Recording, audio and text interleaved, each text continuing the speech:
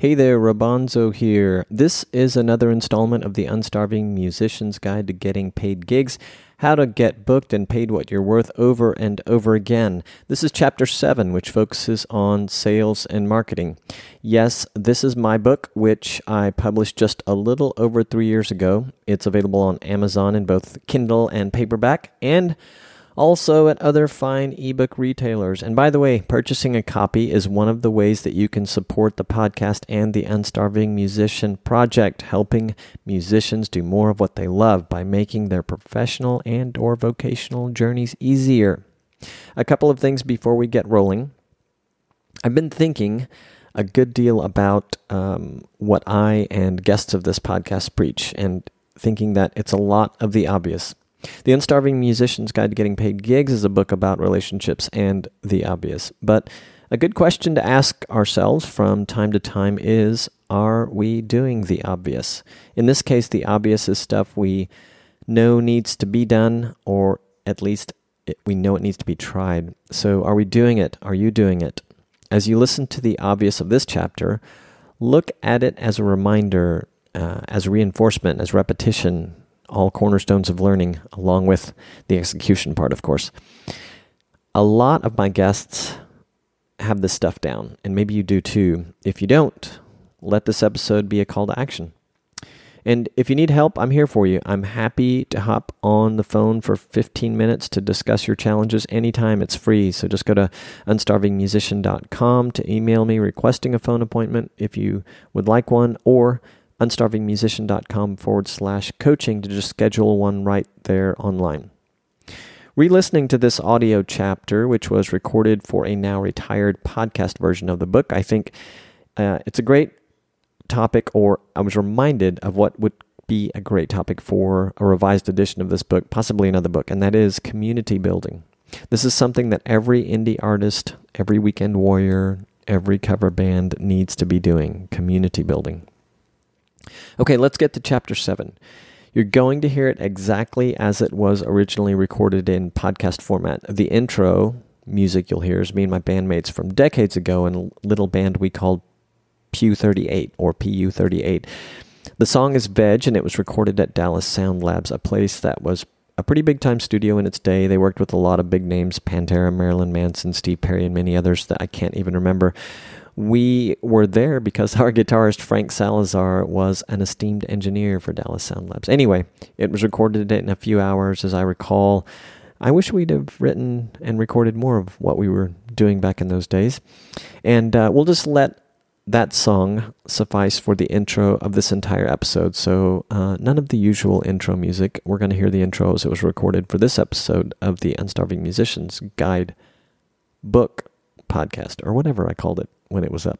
Okay, I digress a little bit, but here is Chapter 7 of the Unstarving Musician's Guide to Getting Paid Gigs.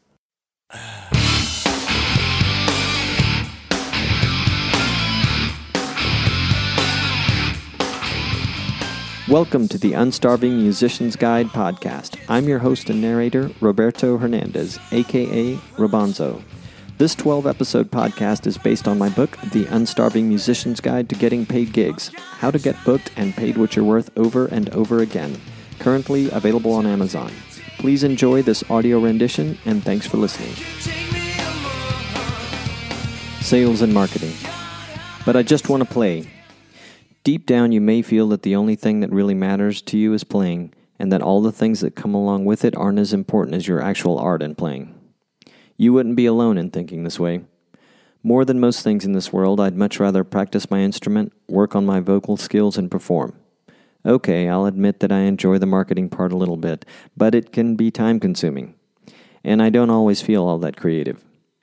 Creativity really helps when it comes to marketing, but the good news is that creativity isn't a requirement. Then there's the sales aspect. Does anyone really like selling? Not really. Not even sales professionals. True sales professionals know how to transform selling into helping others by providing value. The truth of it is, in today's world, we all have to provide value, and this fact is a huge topic for a totally separate book. And providing true value to others is the best way to brand oneself. In our case, it's the way that we brand ourselves as musicians and/or as a band that is important. So I'll state the obvious and say that sales and marketing is a necessary part of getting gigs. Let's continue the discussion with marketing. Be social. You're likely hearing about it constantly unless you just crawled from under a rock. It being social media. Maybe you're even convinced that social media is worth looking into. You'd be right. If for some reason you can't talk yourself into joining Facebook, my recommendation is to join a band that has at least a couple of members who are on Facebook. Perhaps a band that's on several other social networks such as Twitter, Instagram, Snapchat, Periscope, Google+, or some other social network du jour. If you're not leveraging social media, you're missing a good deal of your potential audience. This is not to say that if you're really good at email marketing, you're going to be unsuccessful by not including Facebook, but if email marketing is all you're doing, you'd better be damn good at it. That said, you're going to have to trust me on this one. Facebook, as of this writing, is a killer channel to include in your music marketing efforts.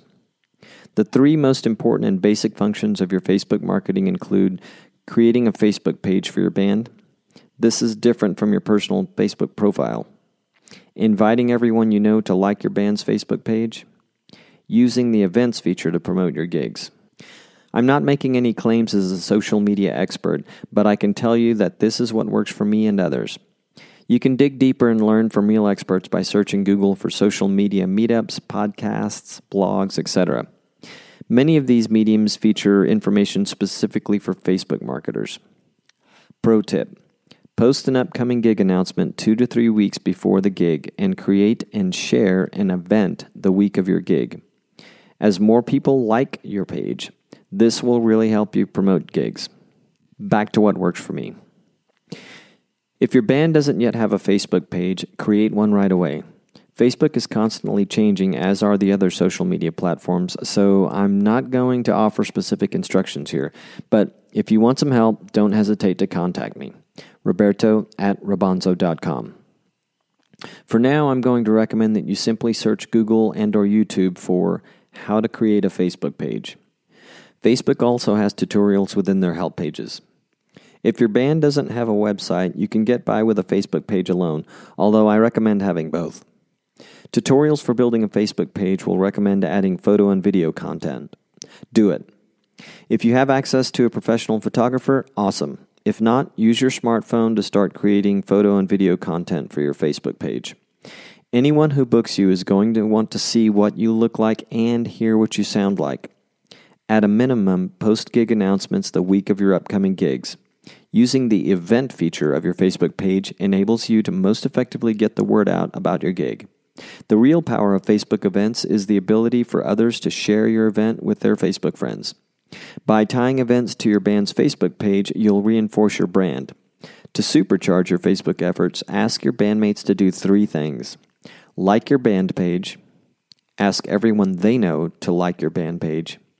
Share your band page events. This gives you the advantage of the multiplier effect, or the power of many. You want your bandmates helping you with as much of the marketing effort as possible. I've spoken with musicians who do it all alone, i.e. with no help from bandmates, and I can tell you that they struggle.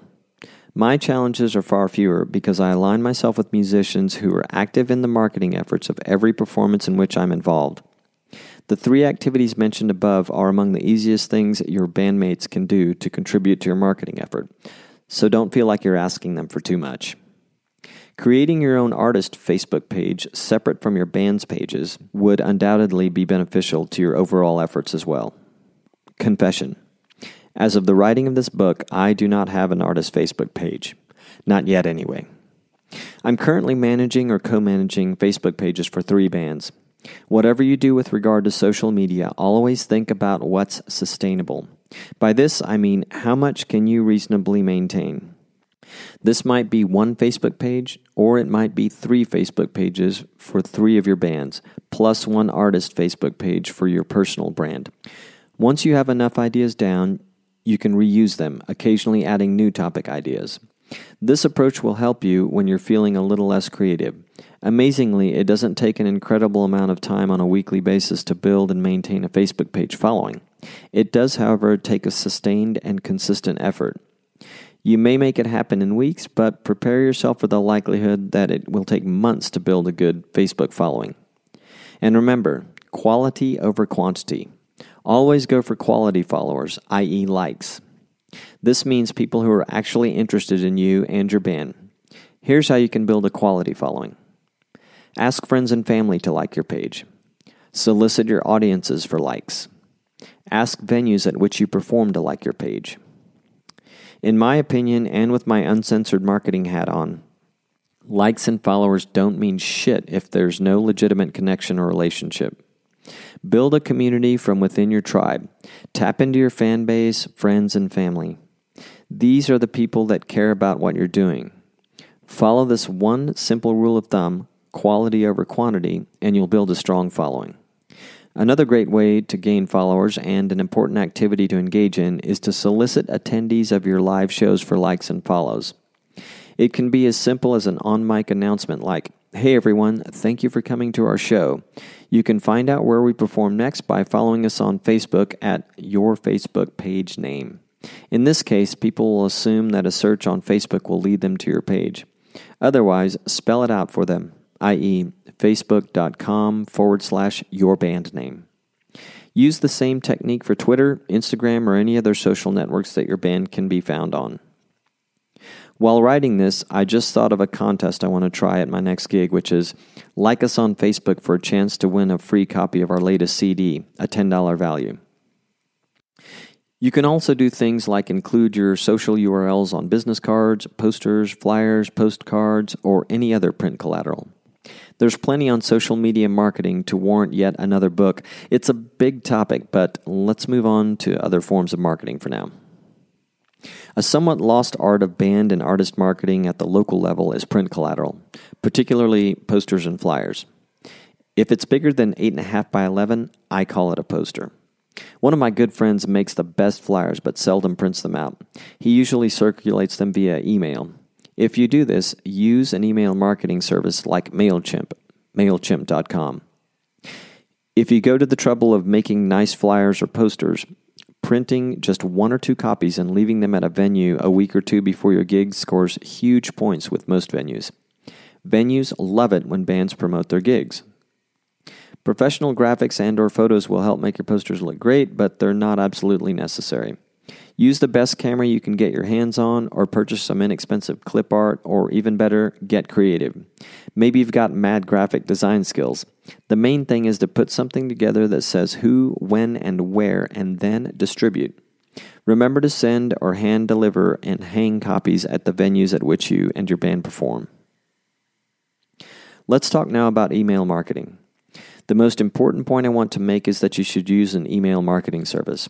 I mentioned MailChimp because they have a robust service and a freemium model, which means you can use it for free depending on how many contacts you have. Or if you want, you can pay for some extra bells and whistles. Use of a service like MailChimp will do a couple of important things. 1, ensure your recipients get your emails. And 2, keep you out of trouble where anti-spam laws are concerned. The other point I'd like to stress is that you can and should create a template that can be reused every time you send out an email. I usually send an email the week of my gigs. I pretty much send the same content, making changes only where necessary. I purposefully don't want to get overly creative with every email because doing so costs time, and sustainable marketing has much to do with time management. This minimal creativity approach works well when you're mainly promoting gigs. I'm not saying that I never get a little creative. My point here is that since you're basically communicating the same type of message with each email, being super creative isn't going to get you much. Being minimally creative when it comes to creating gig emails will help you sustain your email marketing efforts. Put another way, simple will help you be consistent with your email marketing efforts. If it takes me an hour to set up every email I send, I'll likely be less inclined to send one for every gig. If it takes me 10 to 15 minutes, I'm going to be much more consistent about emailing my list. This is not to say that you shouldn't be creative with your email subject lines. You should. Or that you can't be somewhat creative with your messaging. The bigger point here is to keep it simple and sustainable. Speaking of lists, you should be working to build a quality email list for your band or bands and/or yourself. By quality, I'm referring to contacts that actually care about where you're performing. Don't be afraid to ask people if they'd like to receive an occasional email telling them where you're performing next. Do this between gigs and at gigs. Be patient and stay focused on quality. Eventually, you'll get to 100, 500, or even 1,000 plus email subscribers. It all depends on your effort and how much focus you want to put on your email marketing. Email, by the way, still works. Everyone has an email account. Well, almost everyone. Selling for a first-time booking. Where selling is concerned, give some thought to what you'll say when you're asking for a booking. This might include mention of the venues where you've performed, music styles your band plays, your typical gig marketing efforts, or some other selling points. At this point, you've done things like solicited a venue by email, or maybe you've even done some in-person schmoozing. This is the point at which you're going to ask for the booking. In my experience, a venue is pretty warmed up to the idea of booking one of my bands by the time I'm ready to get to a specific commitment. They're warmed up to the idea because I've spoken with them about my band. I've sent follow-up emails, which include our website, Facebook page, a brief recap of who we are and what we play, and a brief recap of our typical marketing campaign. If I'm lucky, I get an email response asking for availability. I've already determined what the pay and logistics are, so I'm in coordination and logistics mode by the time I'm ready to ask for the booking. Oftentimes, I have to follow up with a phone call to get a specific date and booking commitment. This can take some persistence on your part, so just keep following up until they say yes or no. Once you have a commitment, confirm all details in writing. In my market, most venues are cool with an email exchange to confirm all the details. However, some may provide you with a separate written agreement. I find it important to get things in writing so that there's no confusion or misunderstanding. There's no reason why you should not get paid what was originally agreed upon, nor should there be any confusion about scheduling if you have it in writing. In the event that there is any confusion or misunderstanding, you'll be glad that you have an agreement in writing. And lastly, remember to state your price and then don't say another word. Let's recap this chapter with some important points. Sales and marketing is a necessary part of getting gigs. Social media marketing is a big part of the marketing mix. Think sustainable. Print collateral can score big points with venues. Email marketing still works. Selling first-time bookings warrants thoughtful planning. Get your bookings in writing to avoid misunderstandings. Now, go out and market and sell yourself.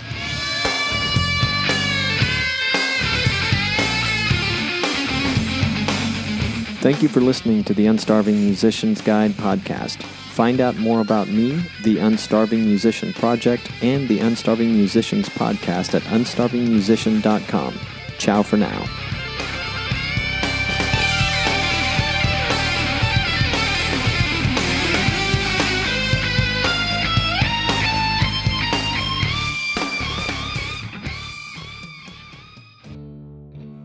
All right, I hope you enjoyed that reading of Chapter 7 of the Unstarving Musician's Guide to Getting Paid Gigs, read, of course, by yours truly. Before I let you go, would you like to pick up a few tips, insights, expertise from some of the guests and many other musicians I've spoken to, hundreds if not thousands at this point, about the Unstarving Musician Project, about getting gigs, about building community, about house concerts, and various other things related to being an independent music artist? Join the Unstarving Musician community. You can do so by going to unstarvingmusician.com and just signing up right there. You'll get an occasional email from me, weekly if I'm good, but maybe not even that frequent, but you don't mind that. You'll also hear about the latest podcast episodes. I'll leave you with some weekly insights, maybe with links to some interesting stuff that I found that I think you'll enjoy. And maybe on occasion a sneak preview of something I'm working on. Sometimes I ask you guys for questions, or ask you questions that I think will help me make the podcast or my next book better. So yeah, join the Unstarving Musician community, be part of a movement, and hopefully get something from it. It's free. All right, and lastly, you guys have heard me talk about Bandzoogle before. They are one of the ways that I power this podcast, if you will. I'm an affiliate partner with them, and I'm also a user of Bandzoogle. Although I had planned to have my artist website up long before this episode was being recorded and had committed as much in several prior episodes. I've been a little buried, but I took a first major step and separated Robonzo.com from Unstarvingmusician.com, which may mean absolutely nothing to you. And it wasn't a huge deal, but now I'm kind of I have a fire under my ass to get this done because I created some problems. I mean, it was a good thing I separated them, but I also created a problem I need to resolve. So I'm motivated to get my artist website up. Anyway, I have checked out bandzoogle.com. I've been talking about it for a while. And they power websites for musicians all over the place. It's built for musicians, by musicians. They've got a musician-friendly support team. They do a lot of cool stuff. They have an easy-to-use system that'll get you online fast, tons of mobile-friendly templates, and basically help you customize your site and content. They do also some interesting stuff to help you sell merch online, to make that a little easier, to grow your email list, which is hugely important to your endeavors, integrate all your socials, and they offer support, like I said, from a musician-friendly team 7 days a week. So the best part is you can take advantage of a special offer using a promo code that I'm about to give you. Just go to bandzoogle.com to start a free 30-day trial and use the promo code Robonzo to get 15% off your first year. So bandzoogle.com, promo code Robonzo, ROBONZO. All right, and thank you for supporting the podcast. I will be talking at you again soon, and I hope you'll be here listening. Ciao for now.